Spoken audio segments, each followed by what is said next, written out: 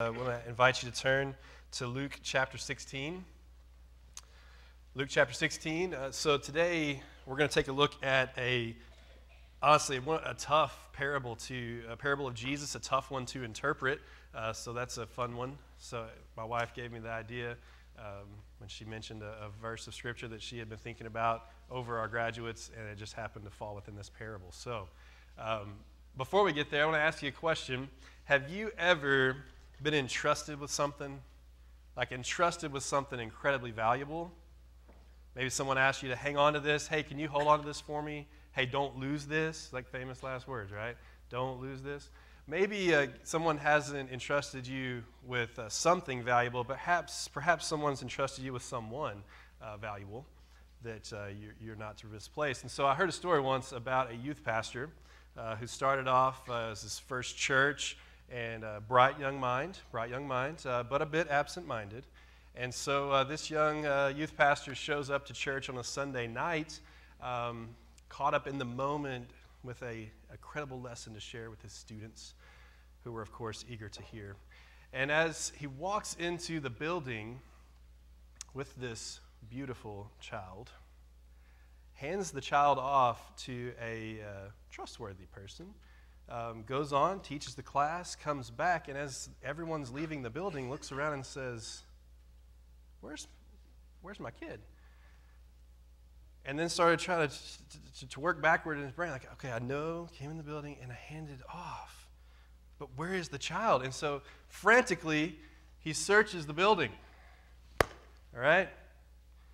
His wife's at home, not feeling well. He's just at church with the child, serving Jesus, losing a kid in the process. And so after searching the building over, lights are shutting down, everybody's leaving, the moment of truth comes where you've got to make that phone call to say, hey, did you come pick up Hannah? Did you come pick up Hannah from church? I'm thinking, surely, maybe she was one, maybe she got sick through a fit, I don't know. And there's this pause on the other end of the line.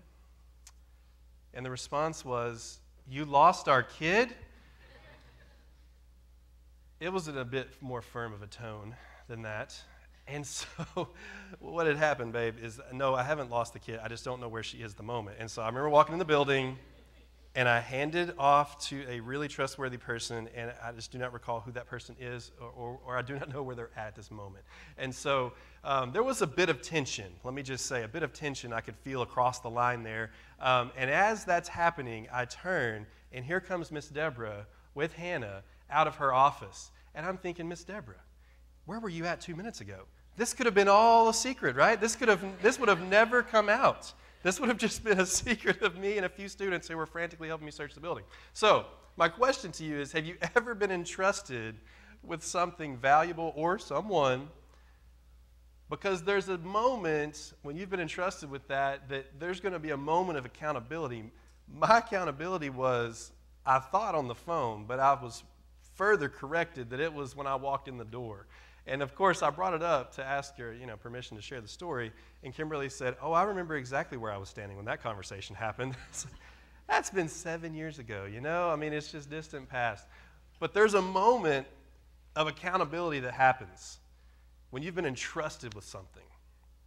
And so I wanted to open with that illustration, a bit of fun. But it wasn't fun at the moment, I assure you. And I'm starting to sweat just a little bit thinking about the tension of the moment. But as we look into this text, I want you to have that image and that picture, that nervousness. If you're in that boat and you've done that before, you know the pain I'm feeling right now. But if you've not, you can just kind of imagine what that would be like if your husband were to call and say that he lost your kid. All right? So our text today is in Luke chapter 16. So if you're there, go ahead and get ready because we're going to read that. But I want to open up just a bit of background before we move forward in this. Luke is the author of this text.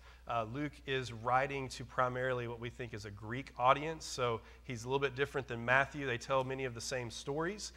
Luke also includes a ton of parables that are not in the other Gospels, which is neat. And so one of them that we're looking at today is the parable of the Shrewd manager. That sounds really fun and intriguing, doesn't it?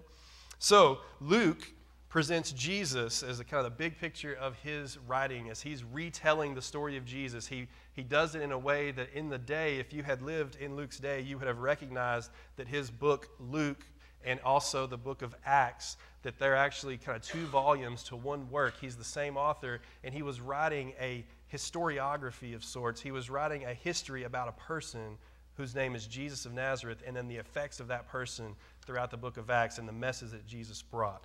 And so that's what Luke was writing in, and he's presenting Jesus as the Savior and as Lord, whose life, death, and resurrection makes salvation possible to all people everywhere. That's the overriding theme throughout the book of Luke. It's a great book. I love because he focuses a lot on women. He focuses a lot on the down and out, the poor, and the destitute and things like that. Luke is a great read, so spend time reading Luke. Let's look at our passage, verses 1 to 13. Jesus told his disciples, there was a rich man whose manager was accused of wasting his possessions. That wasting right there, if you look back, let's see, a couple of chapters here. Just a chapter before. The parable of the lost son, that same word that's used in the parable of the prodigal son about how the younger son, took the wealth of the father and went off to a far country and wasted the money and the resources in that foreign land. And the idea is that it was wasting it doing terrible things. He squandered it. His master had great wealth and he squandered it. And in Luke, I think he purposefully uses that word here right on the tail of that story to kind of bring that to mind. And so there was a rich man whose manager was accused of wasting his possessions. So he called him in and asked him, what is this I hear about you? Give an account of your management, because you cannot be manager any longer. My manager said to himself, what shall I do now? My master is taking away my job. I'm not strong enough to dig. I'm ashamed to beg.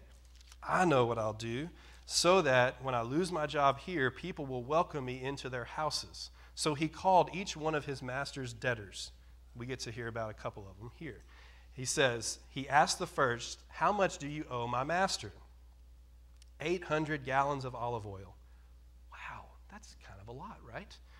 800 gallons of olive oil. So this is giving us a glimpse at how wealthy this master was, that even just one person owed him 800 gallons of olive oil. That was worth 1,000 denarii, like a lot of money. That's like multiple years' wages, okay? 300 denarii were about a year's wage of like a minimum wage worker of the day. So a lot of oil, a lot of money. He says 800 gallons of olive oil. The manager told him, take your bill, sit down quickly, and make it 400.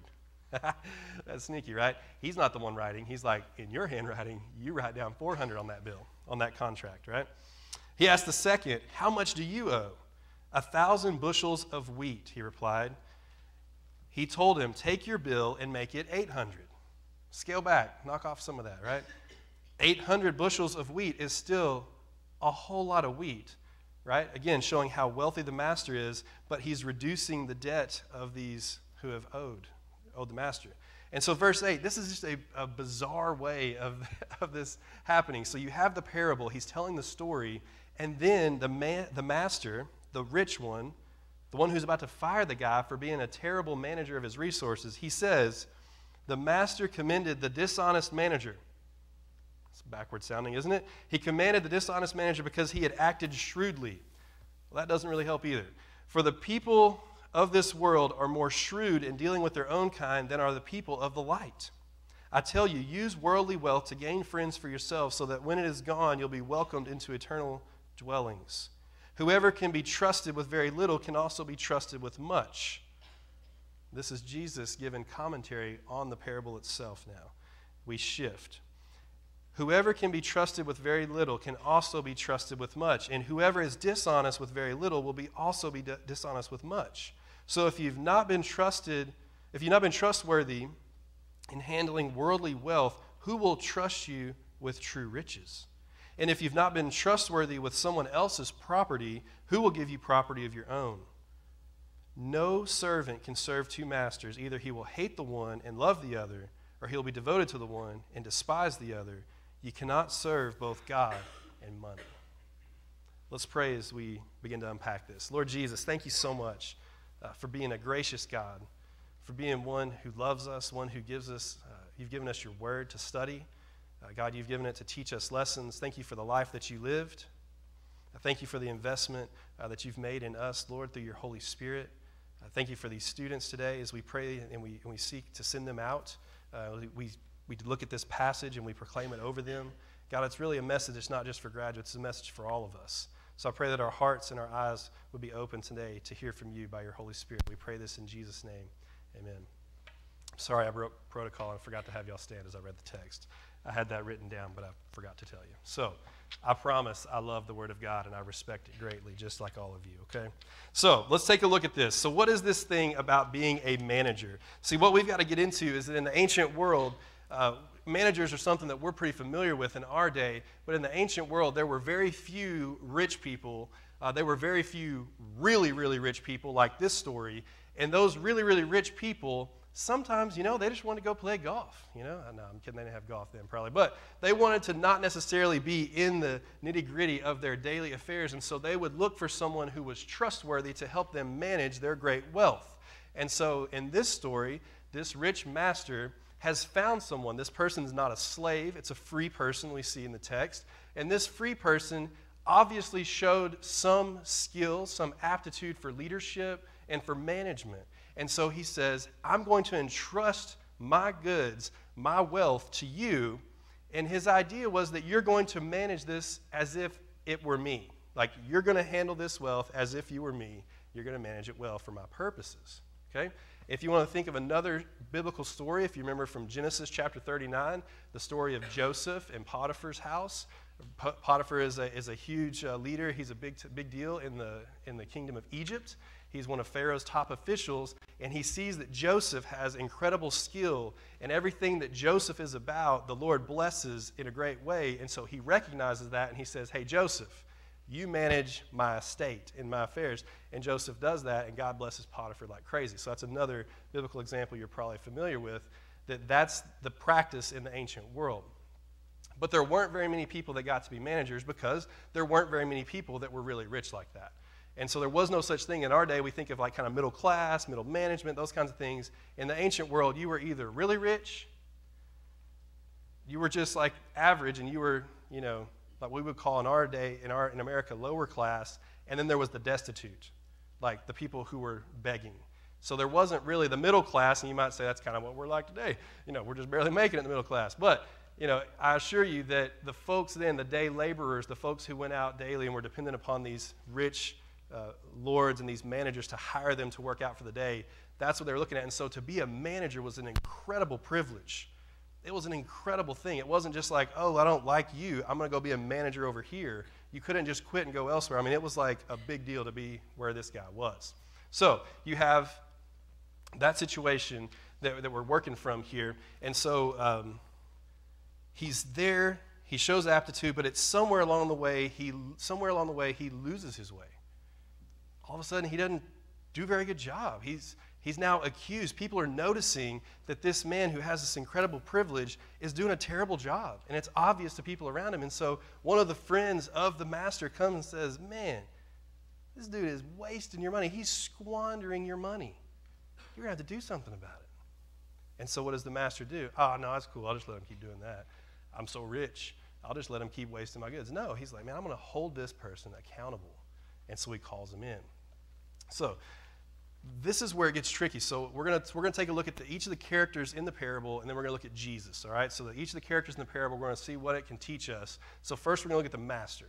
The master is the one with the great resources. He's the one who picks out people to help manage his great resources and to manage them in a way that it's consistent with his plan and his purposes in the world.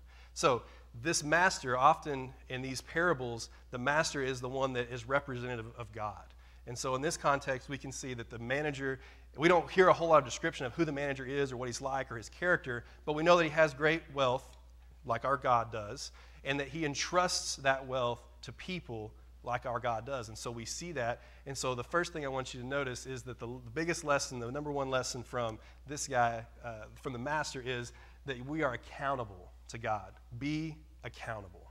So graduates, you need to know that in this world, you will be held accountable for what you do with your life. These folks have invested in you. Your parents have invested in you. Your teachers, your coaches, your band leaders, your dance team, all these things, all these people have poured into your life, and they have set you up and put you on a foundation to send you out, to serve God, to manage what God has blessed you with in a way that is in keeping with God's plan and purposes for your life. But you see, it's not just them, because you know what? I was talking to one of our folks a minute ago, and they were saying, 60 years ago, well, that narrows the field, right? 60 years ago, I was sitting right there where they were. 60 years ago. And it's crazy because it'll go by quick. And you'll just look back and you'll think, man, how did I get here? God has sent you on a journey. He has a plan for your life. It's a good plan, but you got to walk in it. And just the first step for me as a man of God was to know that I'm accountable to God first and foremost. Not accountable just to what my parents think, although that's important. I'm not just accountable to what my church friends and mentors think. I'm accountable ultimately to God. And what we believe in our faith is that in Christianity, that there's no barrier between you and God other than your sin. And when you've placed your faith and your trust in Jesus, he takes that sin, he removes it so that you can relate to God perfectly. You can relate to, not perfectly, you can relate to God personally. That's what I'm looking for. Personally, that you can relate to him, and so you can seek after God. And so as you have questions about where God's leading you, as you have thoughts and plans, all of those, grads, I want to encourage you to lift those up to God and just lift them before him with open hand and say, God, this is what I think, but ultimately what you think is most important because you know me better than I know me. But everybody, is that not what God has done with us? That one day, there was one day that you were sitting in their shoes. There was one day that you looked ahead at a bright life. You looked ahead at all this potential and possibility. So the question is, how well at this moment have you managed what God has entrusted to you? Your gifts, your talents, your abilities. Are you using those to serve his kingdom purposes, to glorify him? Or is it more about the world's wealth, the world's system? How are you using what God has entrusted with you? So the first thing from the master is we got to learn that we are accountable. There is a day of reckoning that's coming. And you've got to know that you're going to answer for everything. And that's both a good thing, it's a motivating thing, it's not just a terrible thing. But just know that your master has great wealth. He has great resources, and he's given them to you to help manage because he trusts you. He wants to work with you. It's not like he's given them to you and walked away. He's given you his Holy Spirit to help walk you through this life.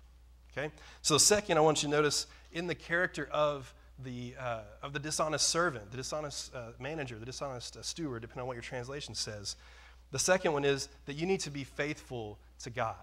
So in this context, this parable is a foil. It's the opposite. It's the kind of thing you don't want to do, right? You don't just read the Bible and say, oh, this guy was a buffoon. I want to be that guy. No, Jesus is telling this so that you'll see, don't be that guy. Don't be that guy. Don't be that girl who had this incredible opportunity, had this incredible privilege, that they worked for. All right? This management job wasn't just handed. They weren't entitled to this. They demonstrated character and integrity all along the way, and they achieved this made these incredible achievements, and there they were with the world at their fingertips. And then somewhere along the way, they lost sight of the things that were most important. They lost sight of the priorities of the master. And then the master is going to come and hold you accountable for that. So the tricky part to this text comes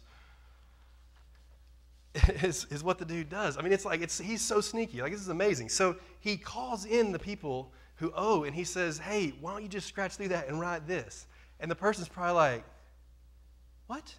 Are we for real? I mean, there were cases in the ancient world where a really wealthy person would mark down the debt to show generosity and create favor among the people. And so people would then think, I love that guy. Man, that dude is awesome. Man, I owed him so much money. I was freaking out how I was going to repay him. And you know what he did? He cut the debt in half. And they're like, for real? Man, I'm going to go work with that guy. He is awesome, right? And so then they're not only going to praise the master, who then is being generous with this, they're also going to praise the manager, because the manager's like, you are my man. You got me that deal. This is amazing, right? And so the dishonest manager, right, he's thinking, I got to have a place to land after this. And so if I can work with these other people who owed money, they're going to like me because I got them a great deal. Now, my master, he's not going to be too thrilled because he didn't get all that was his, but he'll probably, I'm not sure about you, I would much rather have $8 out of 10 than, I'm trying to scale it down to my level of wealth, right? And so I would rather have, $100 rather than 200. You know what I mean? If someone owes me 200, if I can get 100 out of it, I'm good. I'm pretty grateful for that. And so I know the master was probably thinking, 400 is better. Paying me for that, that's better than nothing. However, he was probably a little bit ticked, but what's he going to do? He's not going to go out and say, hey, give me all the rest of that. That dude's got fired. It's going to bring shame on his name. And so he's going to just go ahead and walk in it. And so that's where the interesting thing is. And so Jesus, as he's telling this, he's not praising the dishonesty of the manager. He's labeling him. This dude was dishonest early on.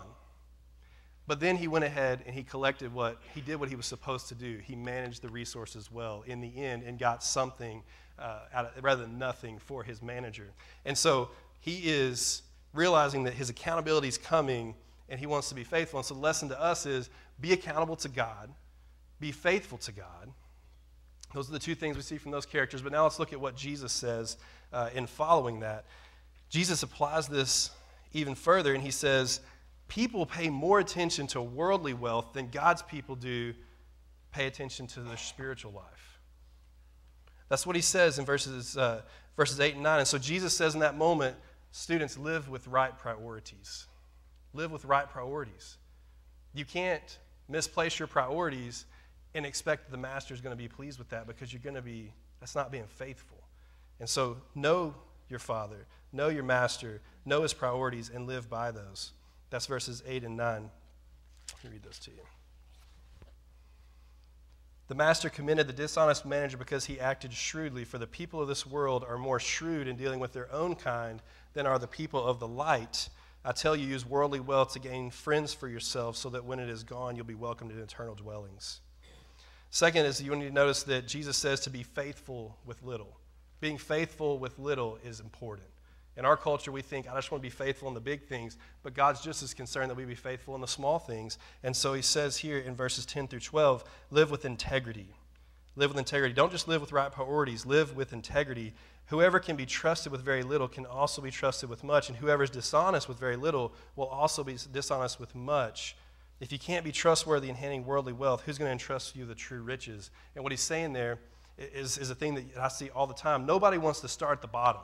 I talk to graduates all the time, and they're like, well, I'm going into this field because I'm going to make 6 figures when I graduate. And I'm like, no, you're going to actually be scrubbing toilets, for the organization that you want to go work for, because most managers, most people that are going to hire you in, you're not going to start off at the pinnacle of your career at 21. I'm just going to throw that out there for you, okay?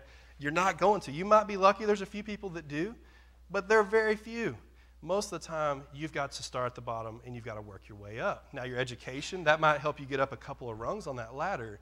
But ultimately, if you're not going to be faithful in the small things, why would a manager or a CEO entrust you with great things, give you that opportunity to manage, multi-million-dollar things, to manage the big things, if you can't be faithful in the small things? And so, when you think nobody else is looking and you're working that dead-end job that you think is dead-end, know that God's giving you an opportunity to grow your character, so that whenever you do move up into that next position, when you're ready, that God promotes you. He promotes the humble.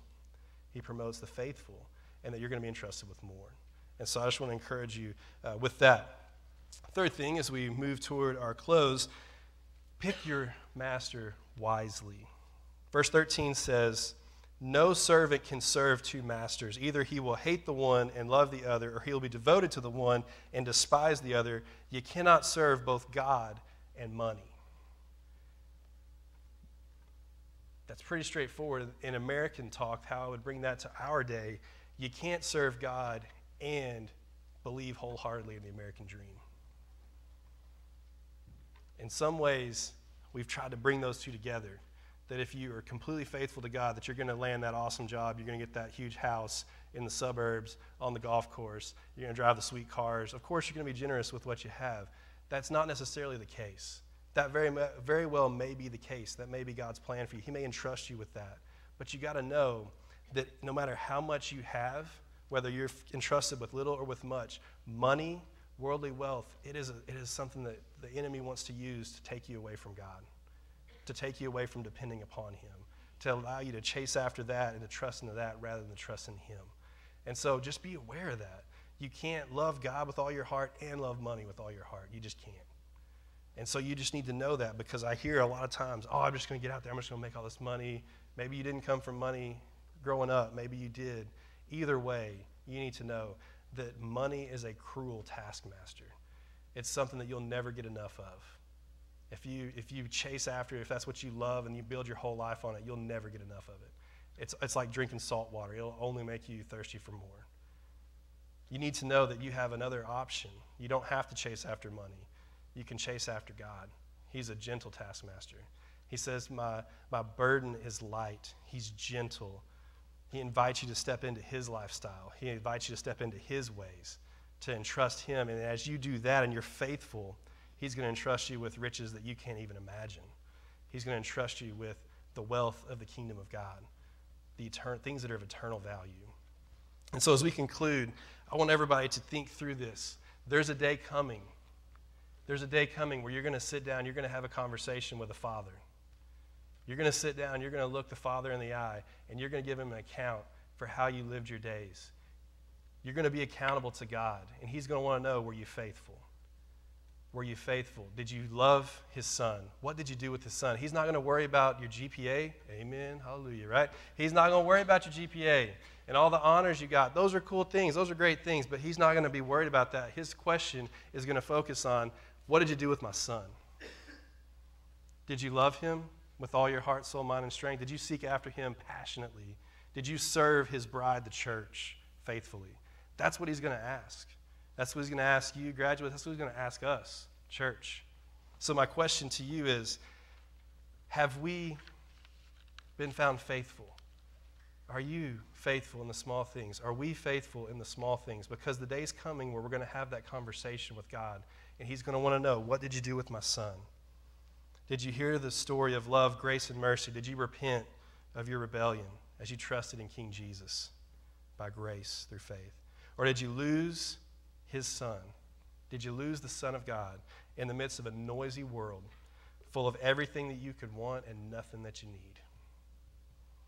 The call to all of us today is to be accountable to God, be faithful to God, live with God's priorities, live with integrity, live for God through Jesus and the power of the Holy Spirit for the glory of God the Father. So as our band comes up, I want to invite all of you to stand with me as we have our time of invitation.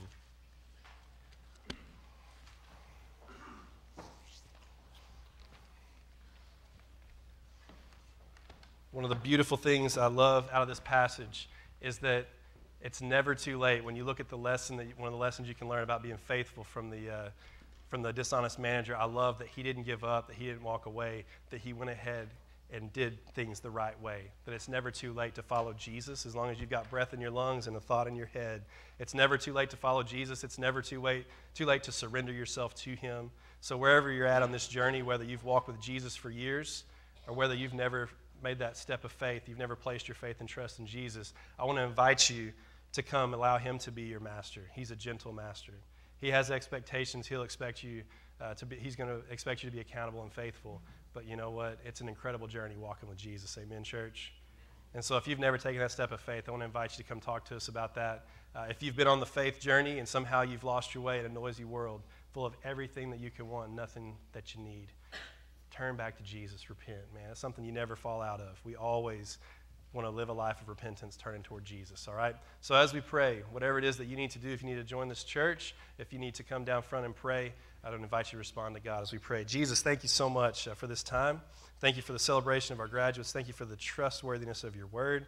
And so may it be true in our hearts that we are faithful to you, God, in every single way, in the secret place, in the small things, and the big things, God. Thank you so much for entrusting the gospel to us, entrusting your word to us, entrusting your church to us. And so, Lord, as we send out these students, as we send out your people from this place, may we be found faithful. We pray these things in the power that's in Jesus' name. Amen.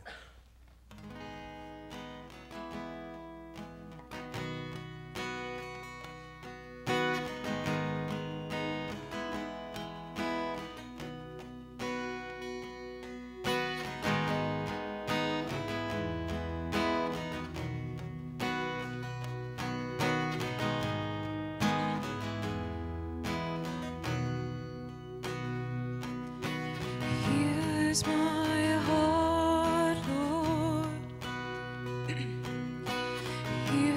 my heart, Lord.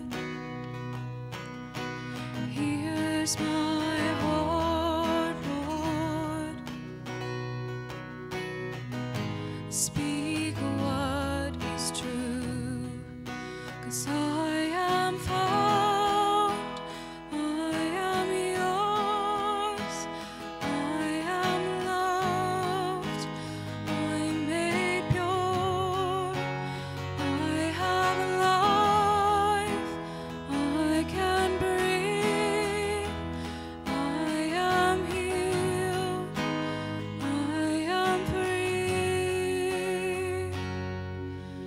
Here's my heart. Here's my heart, Lord. Here's my heart, Lord. Speak what is true, 'cause I am found, I am yours, I am loved, I'm made pure, I have life, I can breathe, I am healed, I am free, 'cause you are strong, you are sure, you are life, you've endured, you are good, always true, you are light breaking through.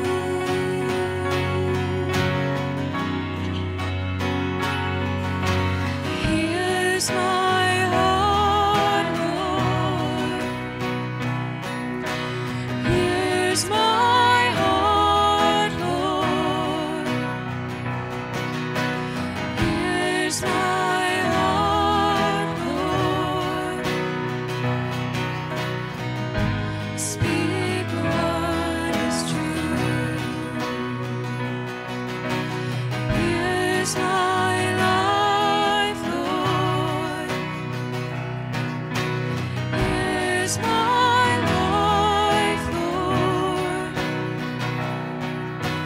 Here's my life, Lord.